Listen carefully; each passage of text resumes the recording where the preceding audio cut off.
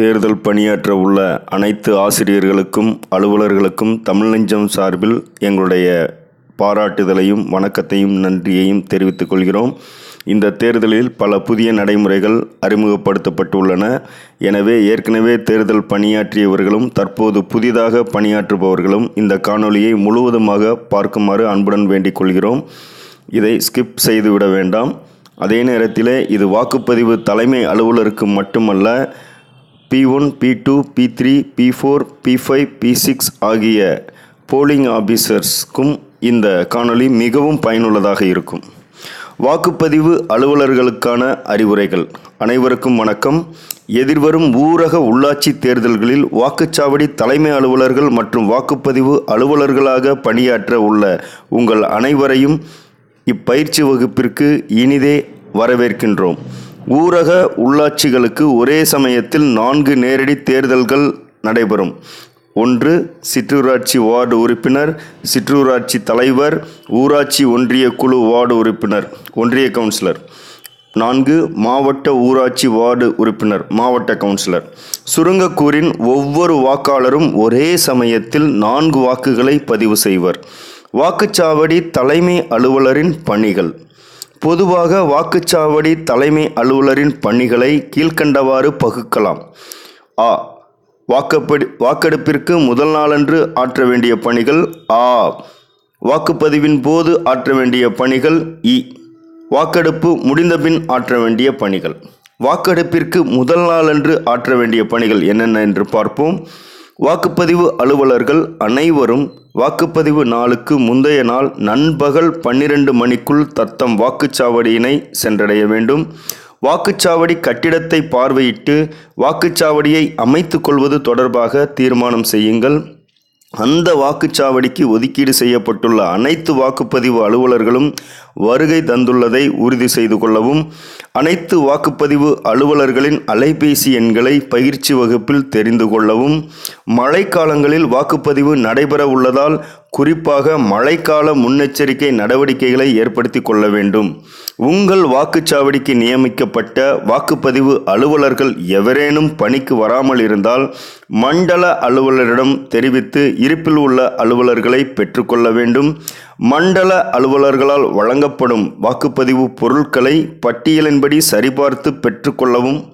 கீழ்கண்ட இன்றியமையாத பொருட்கள் பெற்றுக்கொண்டதை நன்கு உறுதி செய்திடல் வேண்டும். வாக்காளர் பட்டியல், ஒரு பக்கம் மட்டுமே அச்சிடப்பட்ட பட்டியல். ஒரு வார்டு வாக்குச்சாவடியாக இருந்தால் 4 படிகள். 2 வார்டு வாக்குச்சாவடியாக இருப்பின் ஒவ்வொரு வார்டுக்குரிய வாக்காளர் பட்டியலும் தலா 4 படிகள். பார்வையிடுவதற்கான ரெஃபரன்ஸ் காப்பி வாக்காளர் பட்டியல் 2. 2 வார்டு வாக்குச்சாவடியாக இருப்பின் தலா 2 வீதம். வாக்கு பெட்டியை பற்றி பார்ப்போம். ஊரக உள்ளாட்சி தேர்தல்களில் வாக்குச்சீட்டு முறை பயன்படுத்தப்பட உள்ளதால் வாக்கு பெட்டிகளே வழங்கப்படும். ஒவ்வொரு வாக்குச்சாவடிக்கும் தேவைக்கேற்ப டான்சி ஸ்பெஷல் ரக வாக்குப்பெட்டிகள் வழங்கப்படும். அழியாத மைக்குப்பி. குப்பியில் போதுமான அளவு அழியாத மை உள்ளதா என்று உறுதி செய்து கொள்ள வேண்டும்.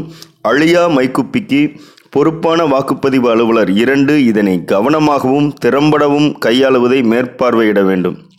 வாக்களிப்பு மறைவு அட்டை, ஓட்டிங் கம்பார்ட்மெண்ட், காகித முத்திரை, பேப்பர் சீல், மெட்டல் சீலை வாக்குப்பதிவு தலைமை அலுவலர் தனது பாதுகாப்பில் கவனமாக வைத்து கொள்ள வேண்டும். இந்த மெட்டல் சீல் ரொம்ப முக்கியம். திருப்பி ஒப்படைக்கும் போது எப்படி presiding officer diary, metal seal இது ரெண்டுமே ரொம்ப முக்கியம். இதை உங்கள் பர்ஸில் தனியாக கூட நீங்கள் எடுத்து வச்சுக்கணும்.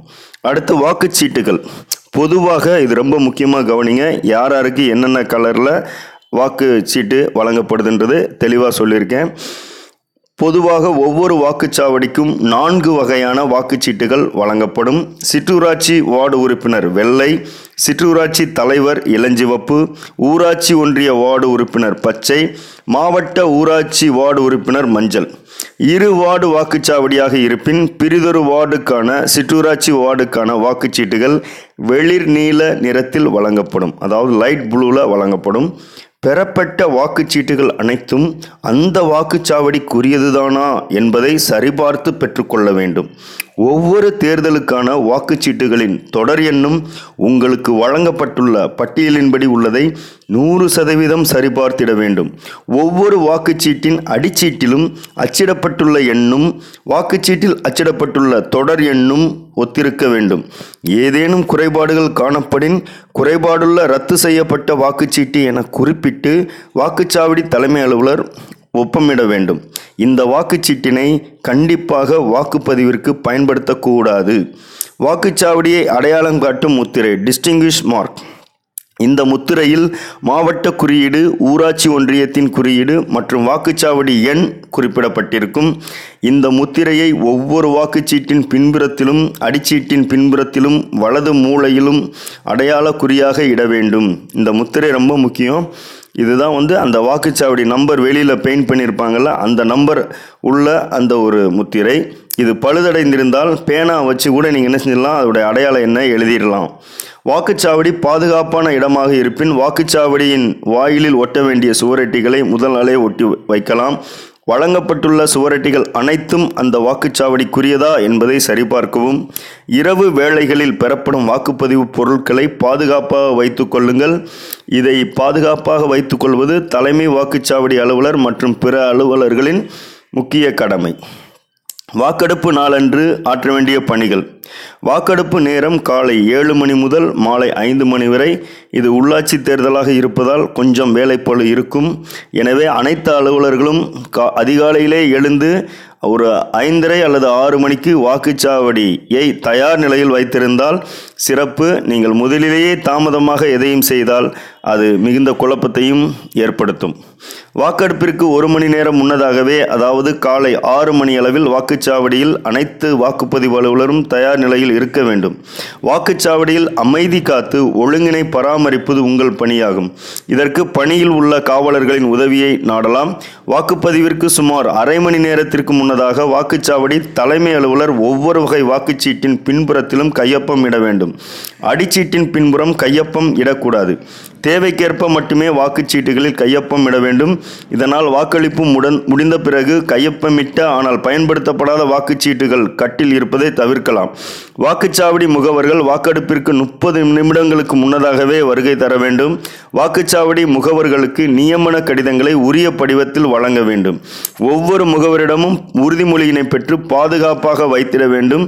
ஒவ்வொரு வேட்பாளரும் ஒவ்வொரு வாக்குச்சாவடிக்கும் முகவர் ஒருவரையும் மாற்று நபர் ஒருவர் அல்லது இருவரையும் நியமிக்கலாம். ஒவ்வொரு முகவருக்கும் அனுமதி சீட்டு வழங்கப்பட வேண்டும். பொதுவாக வாக்குப்பதிவு அலுவலர்களின் பின்புறம் முகவர்கள் அமர்த்தப்பட வேண்டும். கட்டிட அமைப்பின் காரணமாக அவ்வாறு செய்ய இயலவில்லை என்றால் வாக்குப்பதிவு அலுவலர்களின் நேர் எதிரில் அமர வைக்கலாம். இப்போது யாரெல்லாம் நுழைய உரிமை உள்ளவர்கள் என்று பார்ப்போம். தேர்தல் பணியில் உள்ள அரசு ஊழியர்கள், காவலர்கள், தேவை ஏற்படின் அவர்கள் தலைமை அலுவலர் கூப்பிட்டா மட்டும்தான் வரணும். மாநில மாவட்ட தேர்தல் அலுவலர்கள், தேர்தல் பார்வையாளர்கள், வேட்பாளர்கள் மற்றும் அவருடைய முகவர்கள், வாக்காளர், வாக்காளருடன் வரும் கைக்குழந்தை, மாற்றுத்திறனாளியான வாக்காளருடன் வரும் உதவியாளர், இவர்கள்தான். வாக்குப்பெட்டிகளை தயார் செய்தல் எப்படி என்றால், வாக்குப்பதிவு தொடங்குவதற்கு 15 நிமிடங்களுக்கு முன்னர் வாக்குப்பெட்டிகள் தயார் செய்யப்பட வேண்டும். வேட்பாளர்கள் அல்லது அவர்களின் முகவர்கள் முன்னிலையில் வாக்குப்பெட்டிகள் தயார் செய்திட வேண்டும். அப்படி அவர்கள் வரவில்லை என்றால் அதற்காக காத்திருக்க அவசியம் இல்லை. ஆனால் முன்கூட்டியே முதல் நாளிலே அவர்களிடம் 6 மணி அல்லது 6:30 மணிக்கு அவர்களை வர சொல்லிவிட வேண்டும். ஒவ்வொரு வாக்குப்பெட்டியிலும் முகவரி சீட்டு அட்ரஸ் டேக் ஒன்று உறுதியாக கட்டி தொங்கவிட வேண்டும். ஒவ்வொரு வாக்குப்பெட்டியிலும் முகப்பு சீட்டு ஒன்றினை வெளிப்புறத்தில் ஒட்டி வைக்க வேண்டும். பயன்படுத்தப்படும் வாக்குப்பெட்டிகள் ஒவ்வொன்றிற்கும் தொடர் எண்கள் இடப்பட வேண்டும். ஒரு வாக்குச்சாவடியில் 3 வாக்குப்பெட்டிகள் பயன்படுத்தப்பட்டிருப்பின் பின்வருமாறு எண் குறிப்பிட வேண்டும்: 1/3, 2/3, 3/3. தாள் முத்திரையை பயன்படுத்துதல். Paper seal. தாள் முத்திரையின் பின்புறத்தில் தொடர் எண் அச்சிடப்பட்ட பகுதியில் முகவர்களின் கையொப்பத்தை பெற வேண்டும். வாக்குப்பதிவு தலைமை அலுவலரும் கையொப்பமிட வேண்டும். காகித முத்திரையை வாக்குப்பெட்டியில் கவனமுடன் உரிய வகையில் பொருத்த வேண்டும். காகித முத்திரையுடன் வாக்குப்பெட்டியை மூடிய பின்னர் வரும் வாக்குச்சாவடி முகவருக்கு வாக்குப்பெட்டியை மீண்டும் திறந்து காட்ட வேண்டிய அவசியம் இல்லை. தாள் முத்திரை பற்றிய கணக்கை அதற்கான படிவத்தில் பதிவு செய்து வைக்க வேண்டும். குறியீட்டு வாக்காளர் பட்டியல்களில் தேர்தல் பணிச் சான்றிதழ்கள் தொடர்பான EDC என்ற குறிப்புகளை தவிர வேறெந்த குறிப்புரைகளும் இல்லை என்பதை உறுதி செய்வதுடன் அதை முகவர்களுக்கும் காட்ட வேண்டும். வாக்குப்பதிவு தொடங்குவதற்கு முன்னர் வாக்குச்சாவடியில் பயன்படுத்தப்படவிருக்கின்ற 4 வகை வாக்குச்சீட்டுகளின் முதல் எண்ணையும் முடிவு எண்ணையும் குறித்து கொள்ள அனுமதிக்கலாம் முகவர்களை. வாக்குப்பதிவிற்கு சீட்டுகளை வரிசையாக கொடுப்பதற்கு பதில் கைக்கு கிடைத்த ஒரு கட்டினை எடுத்து பயன்படுத்தலாம். 2. வாக்குப்பதிவு தொடங்குவதற்கு முன்னர் படிவம் 11 உள்ளவாறு முகவர்களை உறுதிமொழி ஏற்கச் செய்து கையொப்பம் பெற வேண்டும். படிவம் 12 வரையறுக்கப்பட்ட உறுதிமொழிகளை முகவர்கள் முன்னிலையில் நீங்கள் ஏற்று கையொப்பம் இட வேண்டும். சரியாக காலை 7 மணிக்கு வாக்குப்பதிவினை தொடங்கிட வேண்டும். ஆண் பெண் வாக்காளர்களுக்கு தனித்தனி வரிசை இருக்க வேண்டும். மாற்றுத்திறனாளிகள், முதியோர் மற்றும் கைக்குழந்தையுடன் இருக்கும் பெண் வாக்காளர்களுக்கு வரிசையில் நிற்கும் வாக்காளர்களை விட முதலில் சென்று வாக்களிக்க அனுமதிக்கலாம். ஆண் பெண் வாக்காளர்களுக்கு பல வரிசைகள் இருப்பதை அனுமதிக்க கூடாது. சராசரியாக டான்சி ஸ்பெஷல் பெட்டி 1600 வாக்குச்சீட்டுகளும் 400 வாக்காளர்கள் வாக்களிக்கலாம் கொள்ளும். சராசரியாக டான்சி ஸ்பெஷல் டான்சி மீடியம் பெட்டி 1200 வாக்குச்சீட்டுகள் 300 வாக்காளர்கள் வாக்களிக்கலாம் கொள்ளும். காட்ரேஜ் ரக வாக்குப்பெட்டிகள் 300 வாக்குச்சீட்டுகளை கொள்ளும். முன்னதாகவே இதை கருத்தில் கொண்டு 2வது பெட்டியினை தயார் செய்திட வேண்டும். முதலாம் வாக்குப்பதிவு அலுவலரின் பணிகள். P1 duties of polling officer 1 வாக்காளரை அடையாளம் காணுதல், சிற்றூராட்சி வார்டு உறுப்பினர்களுக்கான வாக்காளர் பட்டியல் குறியீட்டு நகலை பராமரித்தல், marked copy of the electoral. சிற்றூராட்சி ward உறுப்பினர் தேர்தலுக்கான வாக்குச்சீட்டுகளை வாக்காளர்களுக்கு அளித்தல், வாக்காளரை இவர் அடையாளம் காணுவார், எவரையும் வாக்காளர் சீட்டை கொண்டு வர வேண்டும், பூத் ஸ்லிப் கட்டாயப்படுத்தக்கூடாது.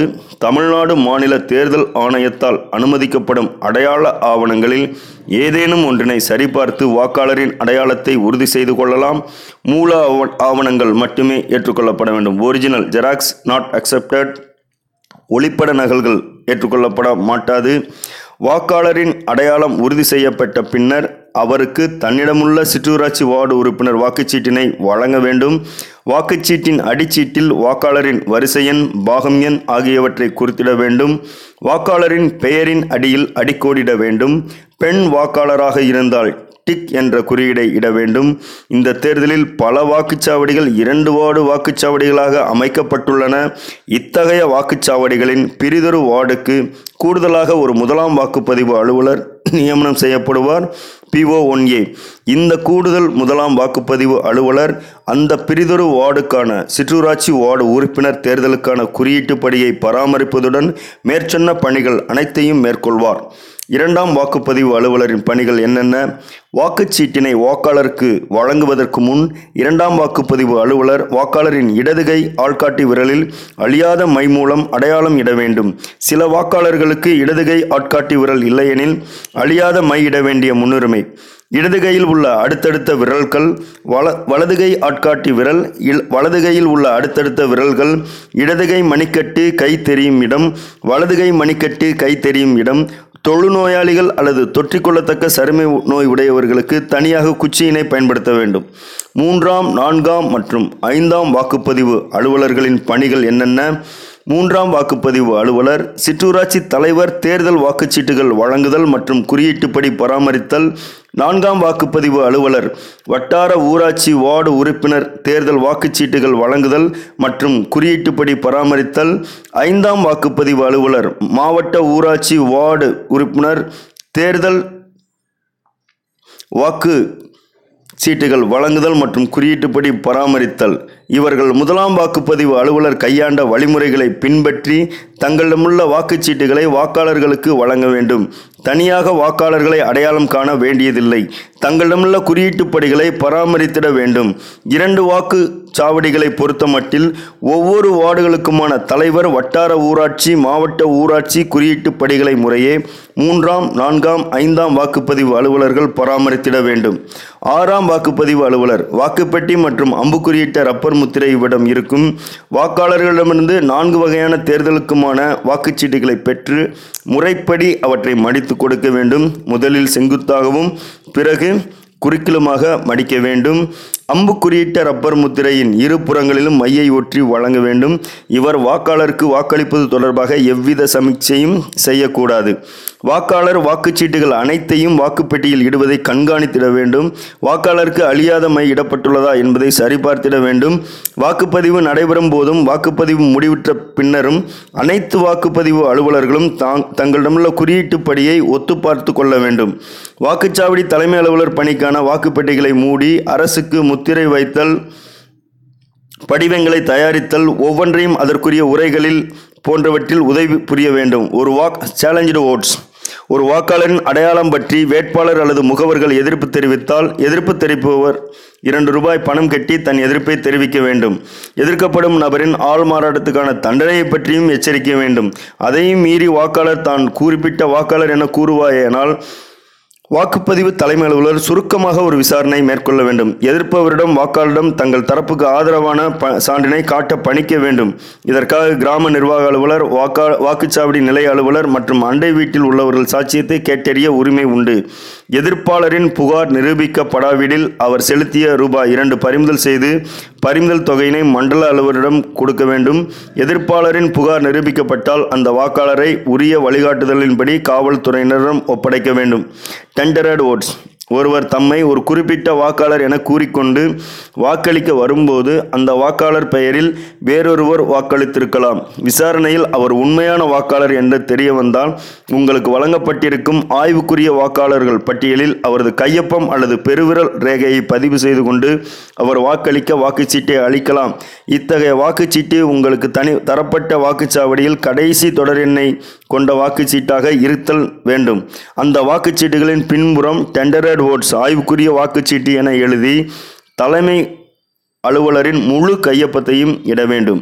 வாக்காளர் வாக்குச்சீட்டுகளில் குறியீடு செய்த பின்னர் அதனை வாக்குப்பெட்டியில் போடாமல் அதற்கென உள்ள உரையில் பாதுகாப்பாக இட்டு வைக்க வேண்டும். இவ்வாறு பெறப்படும் வாக்குச்சீட்டுகள் அனைத்தையும் மொத்தமாக ஒரே உரையில் வைக்க வேண்டும். இது தொடர்பான பதிவுகளை உரிய படிவத்தில் மேற்கொள்ள வேண்டும்.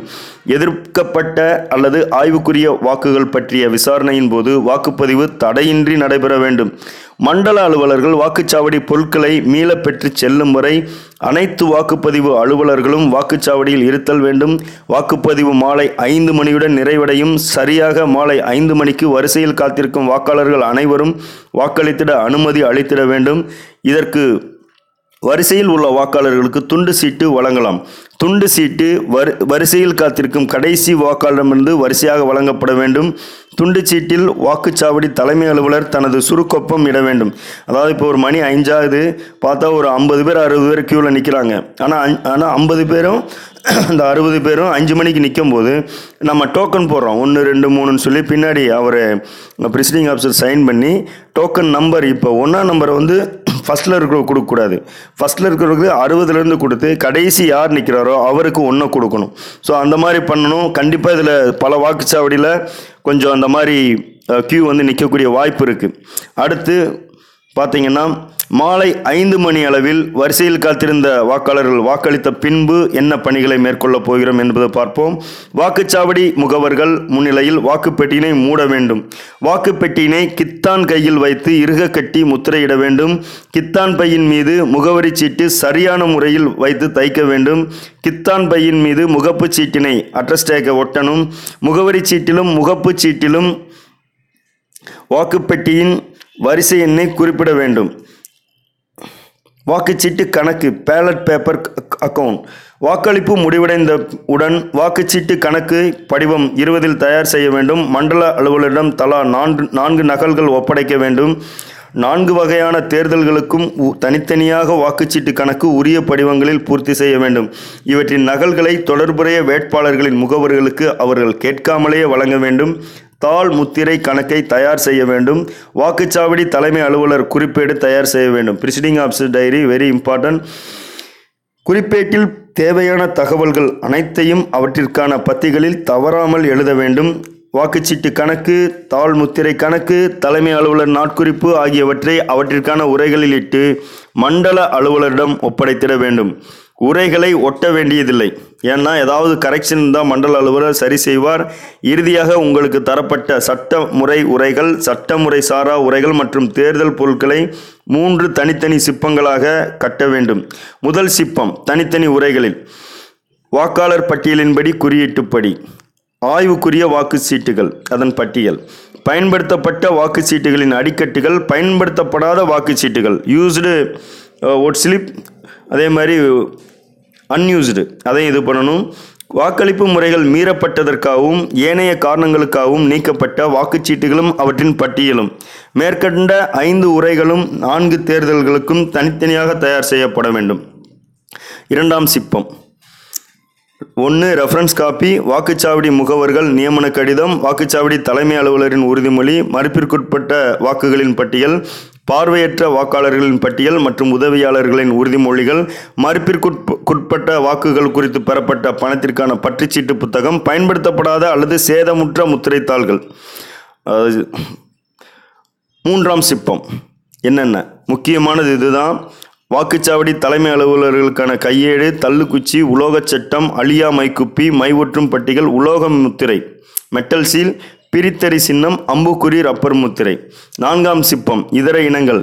அனைத்து சிப்பங்களையும் மண்டல அலுவலரிடம் கொடுத்து ஒப்புதல் பெற வேண்டும். வாக்குச்சாவடி தலைமை அலுவலர் மற்றும் வாக்குப்பதிவு அலுவலர்கள் அனைவரும் உங்கள் பணிகள் தொடர்பான அனைத்து தகவல்களையும் தெளிவாக அறிந்து தேர்தல் களத்தில் உங்களை முழுமையாக ஈடுபடுத்தி மன உறுதியோடு வெற்றிகரமாக செயல்பட கேட்டுக்கொள்கின்றோம். நன்றி.